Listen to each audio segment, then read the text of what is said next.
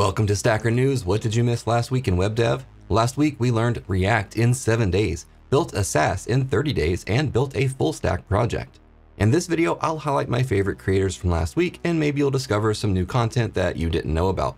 But there's even more news in the STACKr News newsletter. Click the link in the description below to sign up. All of the links mentioned will be in the newsletter. If this video helped you out, help me out by liking and subscribing. This is STACKr News. First up in top news, Electron 14.0 was released, Socket.io 4.2, and VS Code 1.6. Speaking of VS Code, the VS Code extension of the week is Sort Lines. This extension helps you to sort lines. You can sort alphabetically, ascending or descending, sort by line length, by variable length, by unique names, shuffle lines, and remove duplicate lines. This could come in pretty handy. Here are the latest videos in no particular order. First up, from Keep On Coding, he learned React in just 7 days. Check out this video to see how it went. Next up, we have a new guest video from Traversy Media. In this one, Mitchell from TechBase gives us a React testing crash course. You'll learn about testing in React, including unit, end-to-end, and integration testing with React Testing Library, Jest, and Cypress. Do you know what web components are? Well, check out this video from Scott at Level Up Tutorials to find out. Next up, Tiffin Tech shares with us what she's learned as a software developer working for both startups and corporations, and what the main pros and cons are for each. And next, Adrian Twarg builds an amazing SaaS in just 30 days. He built Enhance AI, which uses OpenAI to help developers program easier. It can help you to interpret code, clean code, fix code, convert code, figure out terminal commands, and even generate regex expressions for you. In this video, he talks about the process of creating a SaaS and all the work that is involved. Make sure you go check it out.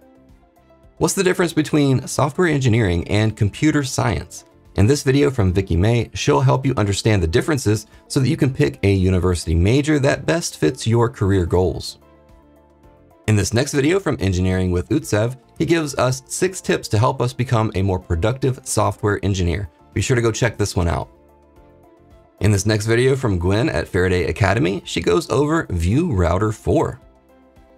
Next up, we have an amazing video from Danny Thompson. He talks about the biggest reasons why self-taught programmers and bootcamp graduates have a problem learning. Are you confused about what, when, and how to learn something? You have to go check out this video. In this one from Chris at Better Dev, he gives us his 20 favorite VS Code themes. I did notice that there was one theme that was missing from the list, but that's okay. We're all entitled to our own opinions. Do you use Visual Studio? If so, Visual Studio 2022 preview is now available. Check out this video from Claudio Bernasconi to find out what's new and why you might want to upgrade. If you want to understand the differences between Svelte and Vue, go check out this video from this.steffi. She builds a simple game app with Svelte and does a side-by-side comparison with Vue along the way. Next up, we have a beginner full stack project from Kyle at WebDev Simplified. In this video, he builds a Hastebin clone. Hastebin is a site that allows you to quickly share code. This is the perfect beginner full stack project that uses Node.js, Express, and MongoDB. Speaking of MongoDB, there was a great live stream from Lauren Schaefer and Luce Carter from MongoDB. They talk about how and why you should raise your profile as a developer. If you want to advance your career, this stream has so many gems. If you put these practical steps into action, you'll be promoted before you know it. In this video from Jeff at Fireship, he builds a decentralized chat app using the Gun JavaScript library. The Web3 technology is new and cool and something that's on my list of things to learn. Now on to articles, podcasts, and socials. Have you ever wondered why hyperlinks are blue?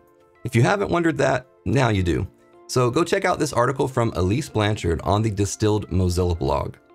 For podcasts, give the Remotely Interesting podcast a listen. In this latest episode, Cassidy, Phil, Tara, and Jason talk about BYODB, bring your own database.